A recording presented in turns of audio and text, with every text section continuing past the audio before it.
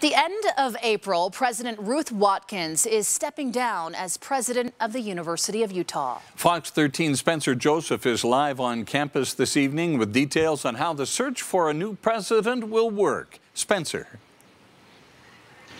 Yeah, good evening. And she is the first female president in the U's history, accomplishing many things throughout her tenure. But now, as you said, the search is on for her replacement.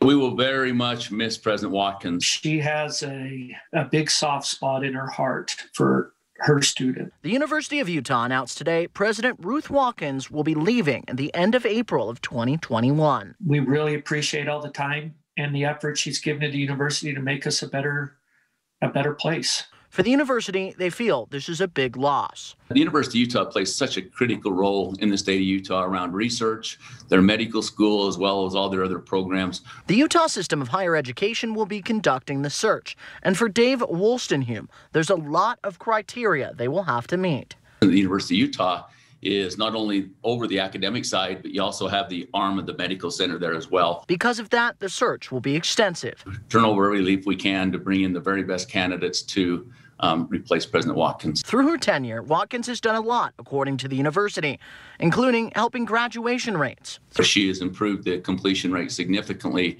at the University of Utah. Certainly the next president will be able to continue to build upon many of the successes that she has. And for a new president, student security will be an important factor to continue to improve. I believe that'll continue to be the top priority for any incoming president. So as the university says goodbye to their leader, the search starts for a new person to lead the way. We're going to continue that trajectory, and the University of Utah has a bright future ahead of us.